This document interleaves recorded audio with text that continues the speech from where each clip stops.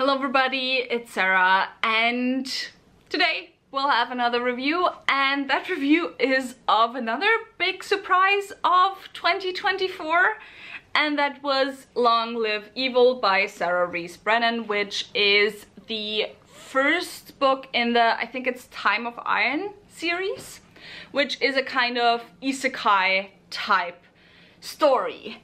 So why was this a surprise to me?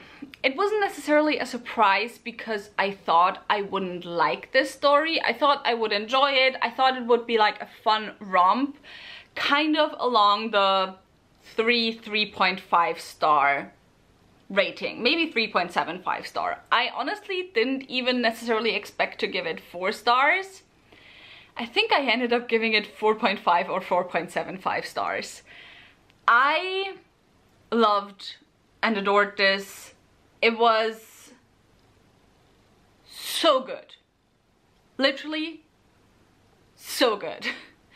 And so yeah, before we talk about what's good about it, let me tell you what this is about. As I said, it's a kind of isekai portal fantasy type story. We follow our main character Rei, who currently is dealing with stage 4 cancer, which by the way is an own voices depiction. The author herself defeated cancer. I believe it's defeated. I'm not sure because it doesn't say in the end if it was like if she's in remission right now or if she's passed, but it does say surviving stage 4 cancer, so yeah, we'll get to that later. So Rei is surviving stage 4 cancer, and she's currently in hospital, and she's fighting with her little sister about their common favorite book series. For Rei, it's like she loves the later books. She never truly read the first book for some reason. She loves, I think, the theater or the movie or something. There was some adaptation or another, but she mostly also loves the story because of the like connection that she has forged with her sister through the story as well. And so she's discussing with her sister in the hospital about the story. Visiting times are over, and once visiting times are over, a mysterious woman comes to Rei and tells her that in her favorite series there's this flower that can defeat death, which Rei knows, and she is offered the option to enter this book series and given a year to get the flower, come back, take the flower, and it would heal her. She'd survive cancer. And so Rei takes the chance and she's transported into the story, but into the body of the main villainess of the story, who at the point of the plot when Rei is being put into the story is about to be executed on the next day. And so Rei's like, well, shit, we're gonna have to do something about this, and you know, shenanigans ensue. So mostly what this book is it's pretty light-hearted, it's pretty surface level, it's very fun, it's playing with tropes. However, there's also a lot of more emotionally deep undertones within the story, but before I get to those and before I get to everything that I liked, let me tell you about some stuff that I didn't like.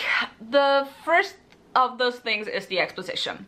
Not gonna lie, the exposition in the story was kind of terrible.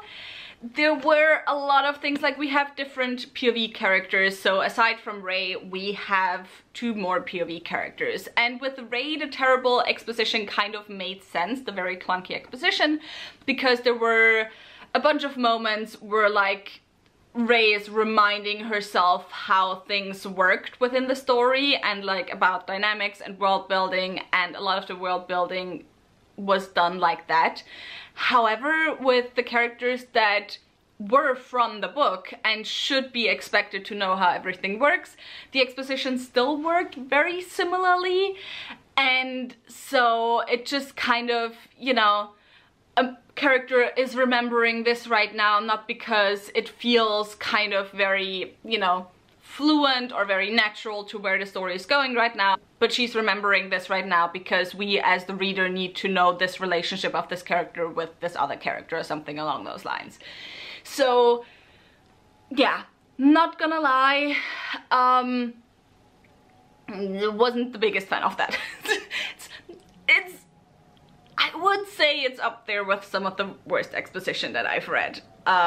So that really tells you how much I love the rest of the book, because I'm a big exposition nerd. Like, I love well done exposition. The other thing that I kind of didn't like that much is how vague, like, the concept of what the series was that Rey was transported into. And I do think, however, that it was at least partially on purpose and because it fit with the story. First of all, it was because Rey, because of cancer and because of chemo, had a lot of troubles with memories. So she, along with like not paying proper attention to the plot of book 1, she just had trouble remembering a lot of what happened, and more so knew like the rough story. Additionally, I think it also had to do with how the twist in the like end of the book worked, why we were not given a lot of information. So I think it was warranted that it felt kind of confusing of like what exactly like was the series that she's moving into. However, every now and again I would have loved a bit more of a clear framing, let's put it like that.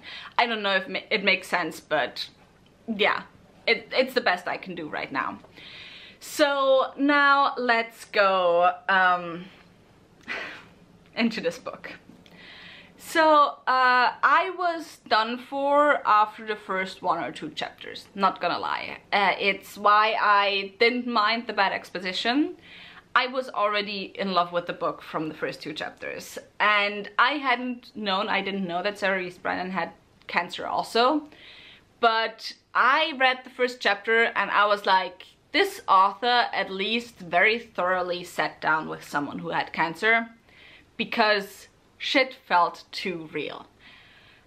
And for some reason, I only knew that it was an isekai of a girl who ends up in the body of a villain, but I didn't know that she had cancer, so I was kind of surprised by that. And for those of you who don't know, who are here just, you know, as a one-off, or because I haven't talked about it in a while, a few years ago I had cancer. I luckily didn't have stage 4, I had stage 1 cancer, so I was never at a point where I really worried about my life, because I was told from the very beginning my type of cancer was very treatable. So I didn't, like, I can't say that I didn't connect to that part of the fearing for your life, because even if you're told it's treatable because of how cancer is being depicted in, you know, media, and because of how like it's talked about a lot of times, you still worry in the end, and it's still like kind of there. But just everything from how it was described, how her friends started treating her, how chemo itself was described, how her family looks at her, it legit just too real. It was so close, and a book that I expected to like be mostly humorous, and the humor in this absolutely worked for me, got me to tear up within the first few pages, which is not easy to do. Like, it really isn't. And I'm just gonna try and see if I can find, because I know that I sent a quote to Scylla at some point of the book where I was like, yeah, this is pretty much it exactly. Like 100 pages into the book already, but it's when I decided to actually look up the author bio, because at that point I was like, no, this is not someone who has talked to someone else, this is someone who has gone through it herself. Chemotherapy was poison intended to kill your disease before it killed you. When poison was injected into your veins, it felt cold, as though your blood was filtered through a slushy machine. Iced blood moved sluggishly through your body, pervading the whole system. Nobody had ever tried to save Ray from poison before. She hadn't known she wished someone would. It's those things where sometimes we connect to things in books and it's so incredibly important to us. And I don't know how obvious it might be to people who haven't like gone through chemo. I think it's like that a lot of times with representation or with own voices. But Ray, having gone through chemo, is there throughout the entire book. Even when you don't think it's there, in the way she reacts, in the way she thinks, in the way she talks to people, it's just always there. And sometimes it's very obvious, sometimes it's not at all. And so, yeah, I was already fully on board with the book before I had even properly started it, not gonna lie. And I need to change my battery. Now that we have the kind of more emotionally heavy stuff out of the way, let's get into the actually fun bit. So, first of all, I love the relationships in this book. Ray and Key are so cute. They had me giggling, kicking up my feet. I loved it. The second thing was, there's another romance that we follow quite a lot between someone called The Last Hope, Marius, and someone else called the Golden Cobra. And we only get POVs from Marius' point of view, and Marius is very much a, you know, staunch, honorable character type archetype. And the Cobra is the owner of a bordel. He's a pimp, essentially. And Marius, in his internal monologue, always being like, he's up to something, I hate him, I need to pay attention to him, while being so obviously obsessed with him, is just, it's peak. I love it. I adore it. It's amazing. No notes. Gorgeous. And then Ray and Key are the other thing, which is also so funny because Ray doesn't necessarily 100% remember who Key was in the story. She just like remembers vaguely that he falls in love with the female main character of the story, Leah. And so she doesn't get that he like is also kind of obsessed with her and constantly tries to push him towards Leah and be like, oh, this is the moment where he fell in love with her. And it's just, it's very cute. It's very adorable. There's a lot of miscommunication, but in the best way possible. So I love the relationships, and that's something that I don't necessarily often say, where I'm like, the romances had me kicking up my feet and giggling. Literally. Literally. And there was a lot of like, if you touch her, you'll die type thing. Like, the way this book, and that's something that I absolutely love when books just lean into tropes, but in a very conscious, kind of self-deprecating way. And that's definitely something that this book did. Absolutely love that. The other thing that I just loved the characters in general. I didn't really care about Emma that much, but she was a character who didn't appear that much as well. So yeah, love the characters, love the relationships, and I really enjoyed the twist at the end, and I didn't really see it coming that much, to be honest. I thought it was like a nice little well done twist that was actually a twist and, you know, was a surprise, and like at the same time didn't come out of nowhere. That type of thing. I really enjoyed it, and I need the second book like right now, and it's so annoying because I don't even see a second book on Goodreads or anywhere yet, so it's really sad. But yeah, I think that's all that I have to say already.